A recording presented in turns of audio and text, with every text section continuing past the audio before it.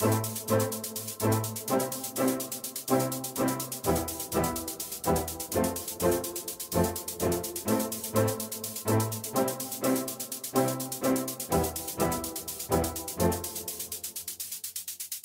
may be going through the most awful thing in your life, but I'm going to tell you that God is speaking to your dry bones today. Do we really go to Him and humble ourselves before Him and say, Lord, without you, I can do nothing? And He will never discourage you. He will always lift you up.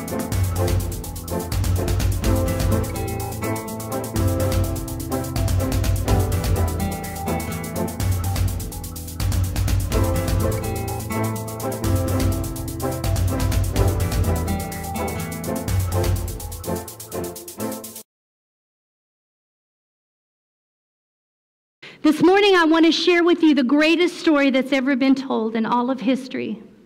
But this is not an ordinary story. This is no fable. It's the true story of the birth of Jesus Christ.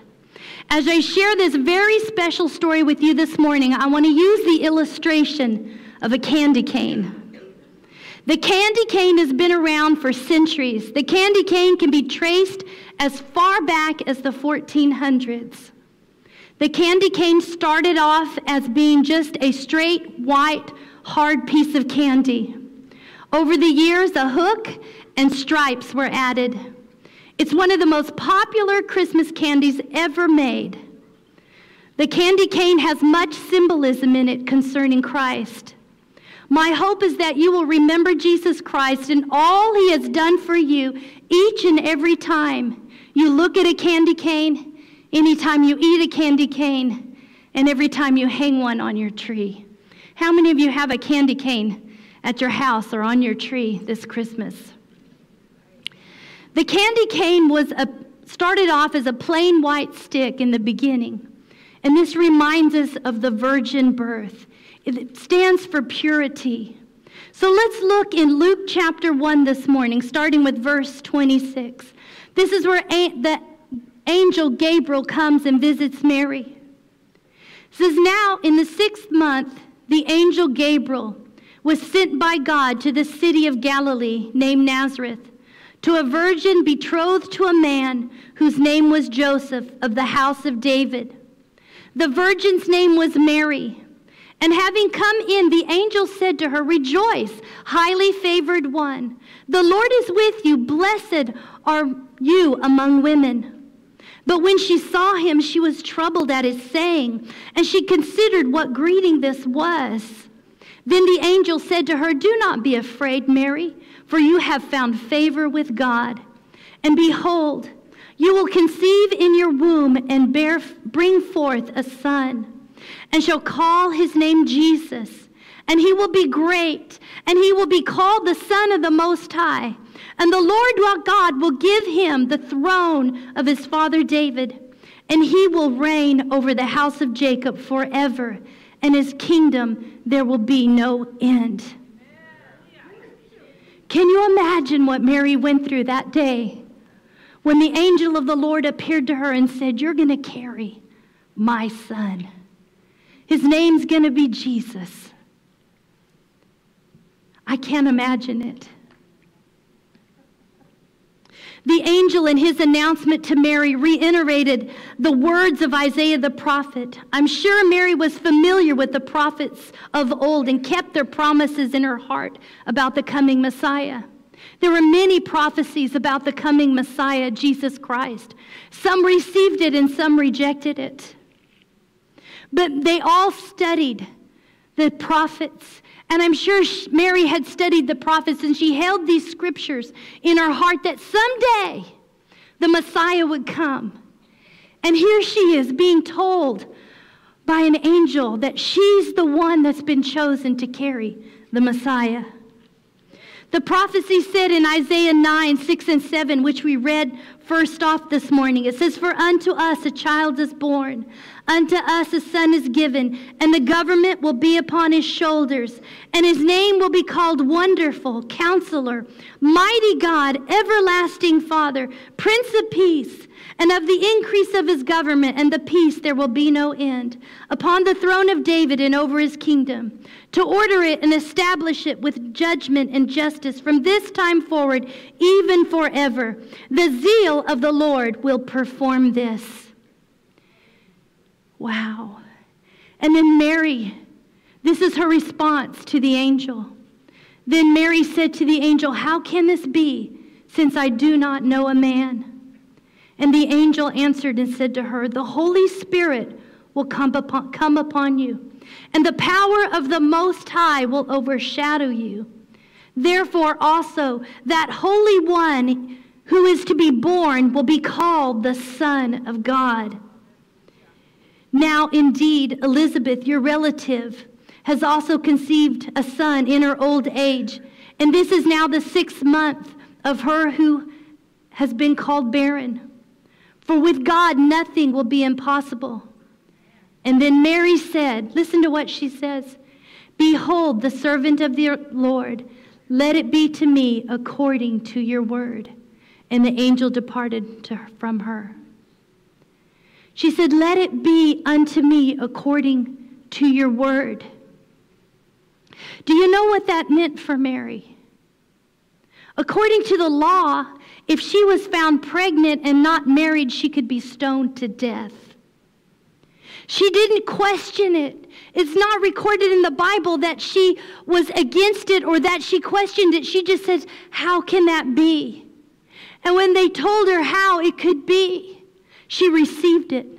That the Holy Spirit's going to come upon you and overshadow you, and he's going to make you pregnant with a baby. And this baby is going to be called the Son of God. And she just accepted it because it came from the Lord. The word of the Lord came to her, and she believed it, and she received it, even in spite of what it could have meant for her. She could have been stoned. She could have been publicly ridiculed. Even Joseph was concerned about what he was going to do with her. Matthew 1, verse 18. Now the birth of Jesus Christ was as follows. After his mother Mary was betrothed to Joseph, before they came together, she was found with child of the Holy Spirit. Then Joseph, her husband, being a just man and not wanting to make her a public example, was minded to put her away secretly. But while he thought about these things, behold, an angel of the Lord appeared to him in a dream, saying, "Joseph, son of David, do not be afraid to take Mary your wife, for that which is conceived in her is of the Holy Spirit. And she will bring forth a son, and you shall call his name Jesus, for he will save his people from their sins." So all of this was done that it might be fulfilled, which was spoken by the Lord through the prophet, saying, "Behold, the virgin shall be with child and bear a son, and they shall call his name Emmanuel," which is translated, "God with us." Then Joseph, being aroused from sleep, did as the angel of the Lord commanded him, and took him, his wife, and did not know her until she had brought forth her firstborn son. And he called his name Jesus. The angel of the Lord said that you're going to name him Jesus because he's going to save the people from their sins. You know, when you look at a candy cane, if you look at the curved part, it looks like the letter J. The J represents Jesus. Jesus means literally Savior. Every time they called him, they spoke his destiny into him. Jesus, come and eat. Jesus, come wash your hands. It's time for dinner. Jesus, it's time to wake up. He grew up in a house just like you and me. He grew up with his mother and his stepfather, Joseph. And every time they said Jesus, they proclaimed the Savior of the world. The Savior of the world. So when we look at the candy cane, we see that it's shaped in the letter J, which stands for Jesus, the Savior of the world. When Jesus was made flesh, God condescended to us in bodily form, and that's why we call him Emmanuel, God with us. It says in 1 John 1:4, in the beginning was the Word, and the Word was with God, and the Word was God, and he was in the beginning with God, and all things were made through him, and without him nothing was made that was made. And in him was life, and the light of men. Verse 14, he became flesh and dwelt among, and we beheld glory, the glory of the begotten of the Father, full of grace and truth. He came as a man. If you will notice that there are 3 small stripes on the candy cane. This reminds me that Jesus came in the flesh. The red represents his humanity. The 3 stripes also reminds us that he is the third person of the Holy Trinity. God the Father, God the Son, and God the Holy Spirit. So Jesus came in the flesh. Even though Jesus came in the flesh, he lived a sinless life, which is also represented in the candy cane by the color of white. Just as it represents the virgin birth, it also represents his holy and pure life. Jesus lived a perfect life here on earth without one sin, without one stain, without one disobedience, without any sin. It says in Hebrews 4:15, for we do not have a high priest who cannot sympathize with our weaknesses, but was in all points tempted as we are, yet without sin. He fully identified with us in our humanity, yet without sin. He was the perfect propitiation, the perfect slain lamb who went to the cross. He fulfilled everything. Everything was fulfilled all in him. In Luke chapter 2, verse 1 through 7, Mary and Joseph go to Bethlehem. And it came to pass in those days that a decree went out from Caesar Augustus that all the world should be registered. This census first took place while Quirinius was governing Syria. And all went to be registered, everyone to his own city. Joseph also went up from Galilee, out of the city of Nazareth, into Judea, the city of David, which is called Bethlehem, because he was of the house and the lineage of David, to be registered with Mary, his betrothed wife, who was with child. So it was that while they were there, the days were complete for her to deliver. And she brought forth her firstborn son, and wrapped him in swaddling cloths, and laid him in a manger, because there was no room for them in the inn. Micah prophesied that Jesus would be born in Bethlehem, and he even used the symbology of a shepherd. Micah 5:2 and 15. But you, Bethlehem Ephrathah, though you are little among the thousands of Judah, yet out of you shall come forth to me the one to be ruler in Israel, whose goings forth are from old, from everlasting. He was from before time. He has always been, just like God has always been. Jesus didn't show up just one day in a manger. He has always been. He was the Word in his pre-incarnated state. He was the Word. And the Word was with God, and the Word was God. He was from old, from everlasting. Therefore he shall give them up until the time that she who is in labor has given birth. Then the remnant of his brethren shall return to the children of Israel, and he shall stand and feed his flock in strength of the Lord, in the majesty of the name of the Lord his God, and they shall abide. For now he shall be great to the ends of the earth, and this one shall be peace. If you turn the candy cane over with a hook at the top, it looks like a shepherd's hook. And the shepherd's hook reminds us that Jesus is the good shepherd. It says in John 10:11, I am the good shepherd, and the good shepherd gives his life for the sheep. Jesus is the good shepherd, and he did truly give his life for each and every one of us. It says in John 10:14 through 16, I am the good shepherd, and I know my sheep, and I am known, and I know my own. As the Father knows me, even so I know the Father, and I lay my life down for the sheep. The other sheep which are not of this fold, them also I must bring, and they will hear my voice, and there will be one flock and one shepherd. The prophecy, it says in John that there was going to be one flock and one shepherd, that he even desires those that are not in his flock. He desires you. If you are not part of the flock of Jesus Christ, he desires you. It was spoken thousands of years ago that he would want to have a relationship with you. It says, and the other sheep which I have not are not of this fold, them also I will bring, and they will hear my voice, and there will be one flock and one shepherd.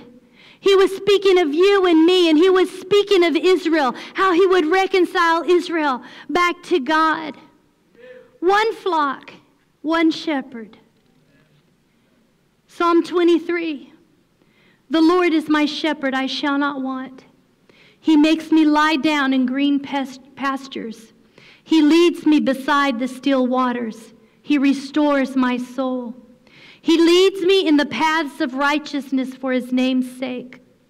Yea, though I walk through the valley of the shadow of death, I will fear no evil, for you are with me. Your rod and your staff, they comfort me. Your rod and your staff, they comfort me.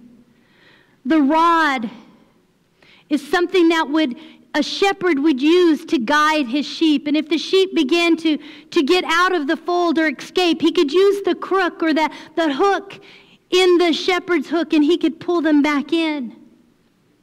And Jesus wants to pull us in. He wants to pull us back in to the fold. If you're wandering outside the fold, if you're out doing your own thing, he loves you and he wants to bring you in to the fold today. The shape of the candy cane and the shepherd's hook also reminds us of the angelic announcement that was made to the shepherds out in the fields that glorious night. Luke chapter 2, verse 8. Now there were in the same country shepherds living out in the fields, keeping watch over their flocks by night. And behold, the angel of the Lord stood before them, and the glory of the Lord shone round about them, and they were greatly afraid. Then the angel of the Lord said, Do not be afraid, for behold, I bring you good tidings of great joy, which will be for all people. For there is born to you this day in the city of David a Savior, who is Christ the Lord. And this will be a sign to you. You will find a babe wrapped in swaddling cloths, lying in a manger. And suddenly there was with the angel a multitude of the heavenly hosts, praising God and saying, Glory to God in the highest, and on earth peace, goodwill towards men. So it was, when the angels had gone away from them into heaven, that the shepherds said to one another, Let us now go to Bethlehem and see this thing that has come to pass, which the Lord has made known to us. And they came with haste, and they found Mary and Joseph and the babe lying in a manger. And when they had seen him, they made widely known the saying which was told them concerning this child. And all those who heard it marveled at those things which were told them by the shepherds. But Mary kept all these things and pondered them in her heart. When the shepherds returned, glorifying and praising God for all the things that they had heard and seen as it was told them. Matthew chapter 2. The wise men come from the east. Now after Jesus was born in Bethlehem of Judea, in the days of Herod the king, behold, wise men from the east came to Jerusalem, saying, Where is he who has been born King of the Jews? For we have seen his star in the east, and have come to worship him. When Herod the king heard this, he was troubled, and all Jerusalem with him. And when he had gathered all the chief priests and scribes of the people together, he inquired of them where the Christ was to be born. So they said to him, In Bethlehem of Judea, for thus it is written by the prophet, But you, Bethlehem, in the land of Judah, are not the least among the rulers of Judah, for out of you shall come a ruler who will shepherd my people, Israel. That was from Malachi 5:2 and 5 that we just read. So they searched the scriptures to see exactly where Jesus would come from, because Herod was not really interested in worshiping the King of Kings and the Lord of Lords. We know that he felt threatened. He felt very threatened by this new ruler that was going to come to power. And we know that Jesus didn't come to sit on an earthly throne and to be the ruler or pharaoh or emperor of any city here on earth. He came to be the ruler in our hearts and in our lives. But Herod didn't know that. He didn't recognize that. He was very spiritually dull. And so they searched to find out where the child might be. Verse 7. Then Herod, when he had secretly called the wise men, determined from them what time the star had appeared. And he sent them to Bethlehem and said, Go and search carefully for the young child. And when you have found him, bring back word to me, that I may come and worship him also. And when they heard the king, they departed, and behold, the star, which they had seen in the east, went before them, till it came and stood over where the child was. And they saw the star, and they rejoiced with exceedingly great joy. And when they had come into the house, they saw the young child with Mary, his mother, and fell down and worshipped him. And when they had opened their treasures, they presented him gifts, gold, frankincense, and myrrh. The wise men brought 3 gifts, which are represented in the hardness and the flavor of the candy cane. The peppermint represents the spices of frankincense and myrrh. And the gold represents the hard candy itself. The hard candy also represents the rock, Jesus Christ. It says in Psalm 61, 2 and 3, From the end of the earth I cry to you. When my heart is overwhelmed, lead me to the rock that is higher than I. For you have been a shelter for me and a strong tower from the enemy. The hardness of the candy also represents the promises of God. The promises of God are hard and true and sure. God is not a man that he should lie. If he said it, he will do it. All of his promises in his word are yes and amen. And we can count on them. The flight into Egypt. And we know that Herod didn't have good plans for Jesus. We know that he didn't want to really go and worship Jesus. He wanted to kill him. He wanted to do away with him because he was afraid that he would overthrow him and take his throne. Matthew 2, starting with verse 12. Then, being divinely warned in a dream that they should not return to Herod, they departed for their own country another way. And now when they had departed, behold, an angel of the Lord appeared to Joseph in a dream, saying, Arise, take the young child and his mother, and flee to Egypt, and stay there until I bring you word. For Herod will seek the young child to destroy him. When he arose, he took the young child and his mother by night and departed for Egypt, and was there until the death of Herod, that it might be fulfilled which was spoken by the Lord through the prophet Isaiah, saying, out of Egypt I called my son. That's from Hosea 11:1. He was quoting from there. Every prophecy that was spoken about Jesus Christ was spoken 700 plus years ago. And every one of these prophecies have come to pass 100% to the T.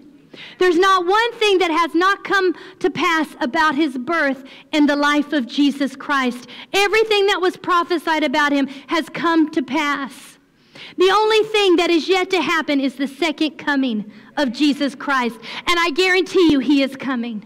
He is coming again. There is an appointed time and day and hour that he will come. And the trumpet's going to sound, and he's going to descend, and he's going to come back for his church.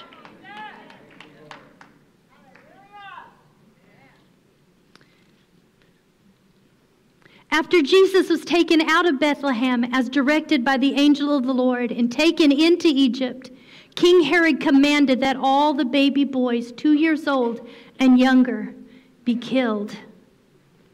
Matthew 2, starting with verse 16. Then Herod, when he saw that he was deceived by the wise men, was exceedingly angry.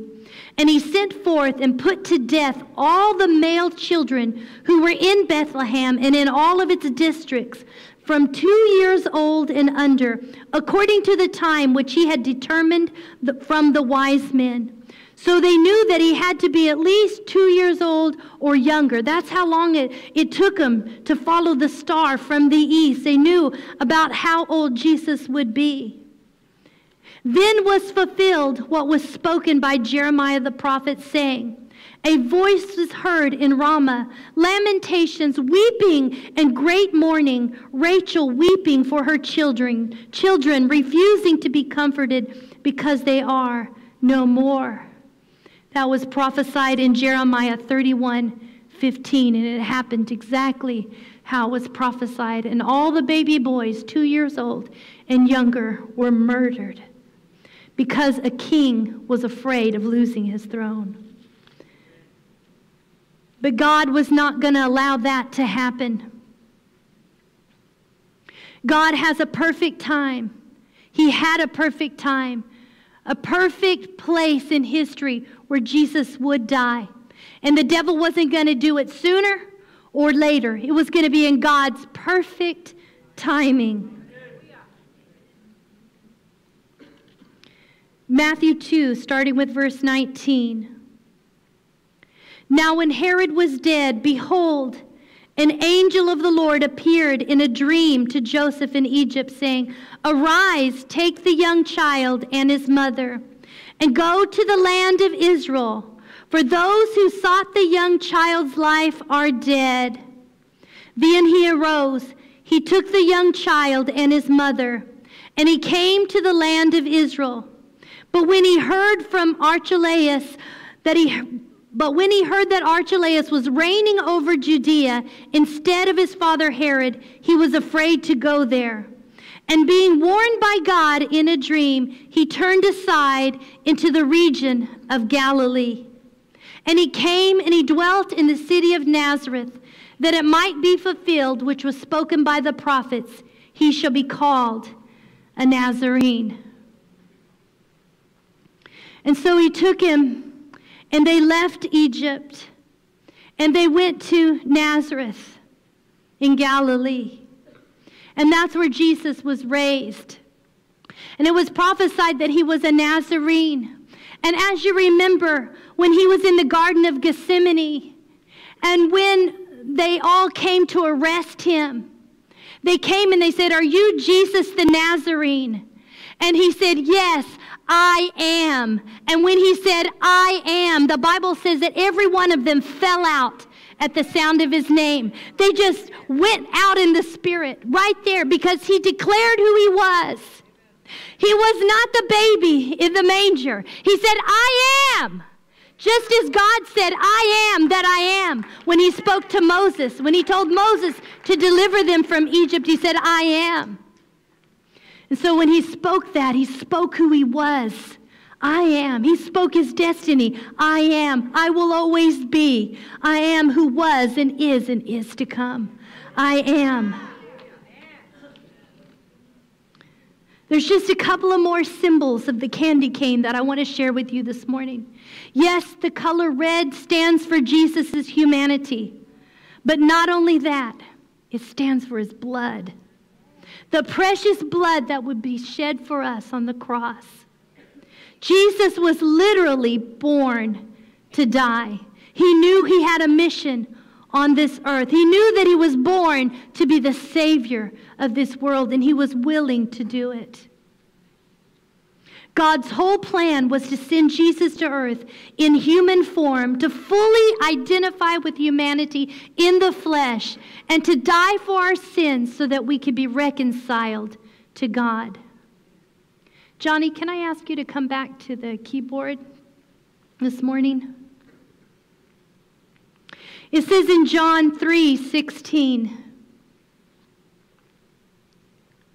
for God so loved the world that he gave his only begotten Son, that whoever believes in him should not perish, but have everlasting life.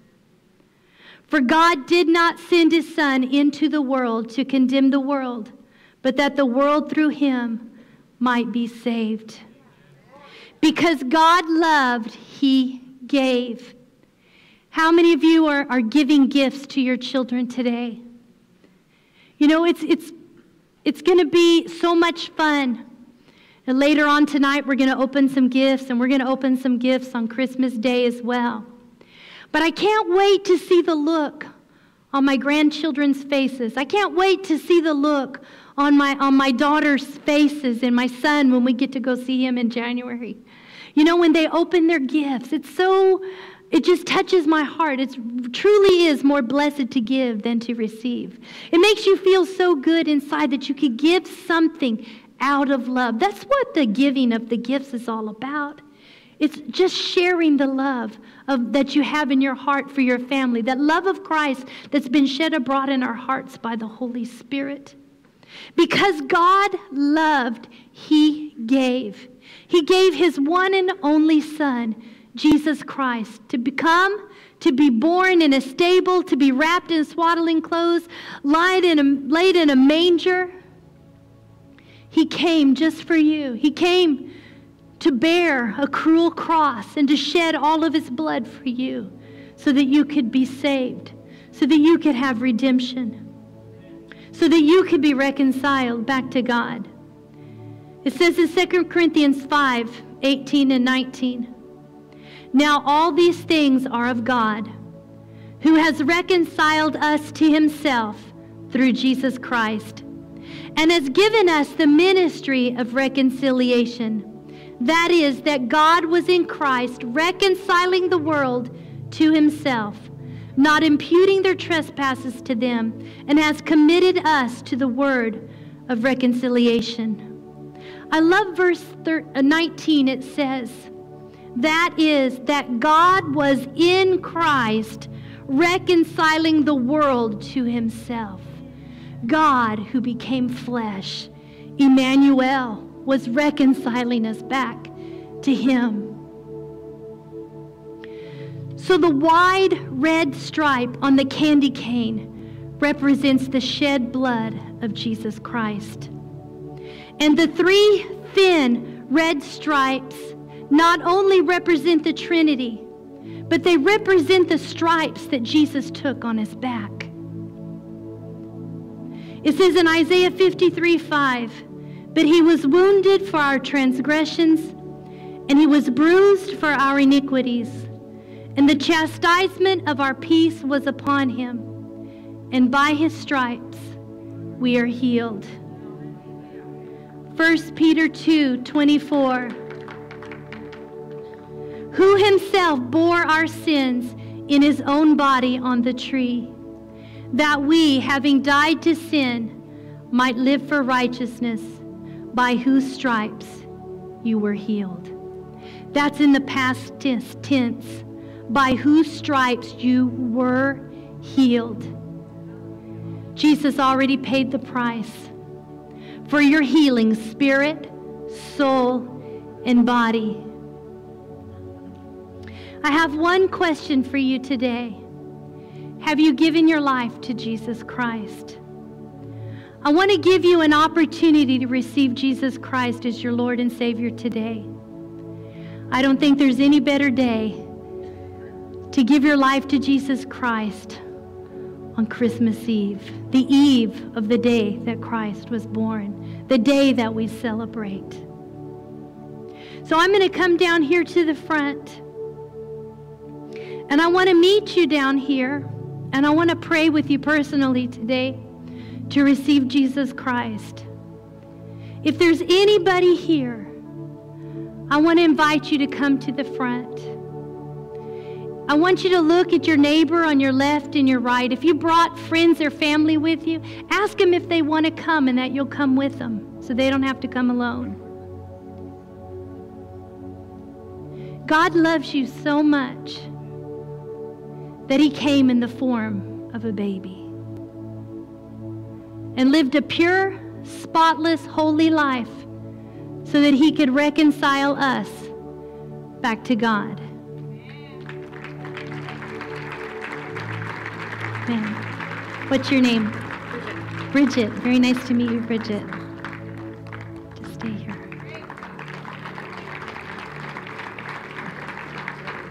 Hi. What's your name? Sharon. Sharon. Very nice to meet you. Welcome. Oh, okay. I'm so sorry. Heal your heart. Amen. Anyone else that needs prayer this morning, you say, I want to receive Jesus Christ as my Lord and Savior. Anyone else, I will wait for you. Today's the day of salvation. The Bible says for us not to harden our hearts. We don't know when we might get another opportunity. Today's the day, not another day.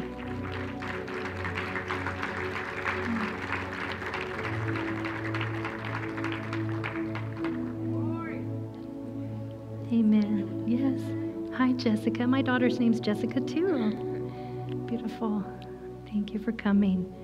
Anyone else before we pray? I don't want to start the prayer without you. Is there anyone else you say, I want to give my life to Jesus Christ?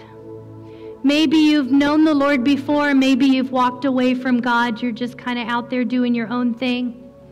But you want to say, I want to come back to God. I want to start over fresh today. Today's a great day to start over. It's never too late to have a restart. It's never too late to turn around and come home. Is this your son? Yes. Hi there. Okay. Well, we're going to pray together. Let's just all hold hands here. Thank you, Lord. And you just repeat after me. Father God, I recognize that I'm a sinner in need of a Savior. Wash me, Lord, with the blood of Jesus, and forgive me of every sin in word, in thought, and in deed. Write my name in the Lamb's Book of Life, and take me to heaven when it's my day. Thank you for loving me and saving me. In Jesus' name, amen. Amen. Amen. And I just want to pray for each of you, okay?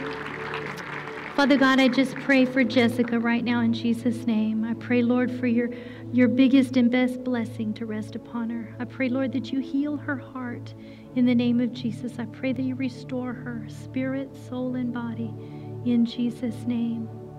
And Father, I also pray for Sharon, Father God. Lord, I pray in the loss of her son. Father, I pray just healing in her heart, Lord. I pray for peace. Lord, give her peace in this Christmas season, Father. Lord, I just cover her in the blood of Jesus, and I raise up hedges of protection around her. I pray that you minister to her right now in Jesus' name. Holy Spirit, just touch her heart. Touch her heart right now. Touch her, Father God. In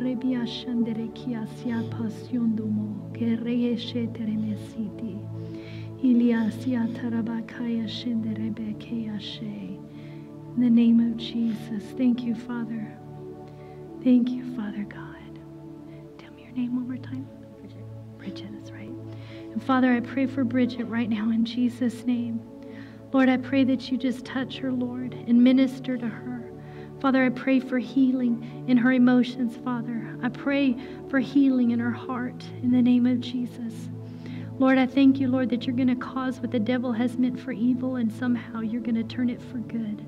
For you are giving her beauty for ashes, and the oil of joy for mourning, and a garment of praise for the spirit of heaviness. I just break that spirit of heaviness off of you right now in Jesus' name. I thank you, Father God, that is lifting in the name of Jesus, that peace is flowing over her and overwhelming her right now with your presence. In Jesus' name. And Father, I pray that you bless her son right now in the name of Jesus. That you let him sense your presence in an awesome and a mighty way. In Jesus' name, amen. Amen. Would you ladies like a Bible? Do you have a Bible? Would you like one? Okay. You're welcome. God bless you guys. God bless you.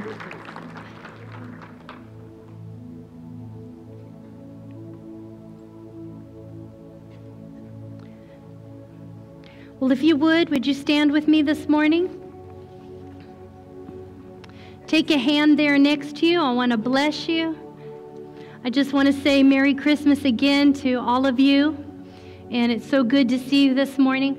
Right after service, my husband and I will be in the Guest Information Center. If you're visiting, or maybe we've never met personally and you've been coming here for a while, please come by there and say hi. Grab a cup of hot chocolate, get a piece of cake as you're going out the door. And let's say it with me. May the Lord bless you and keep you. May the Lord make his face shine on you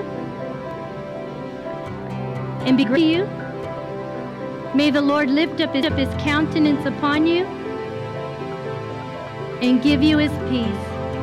In Jesus' name, amen. Amen.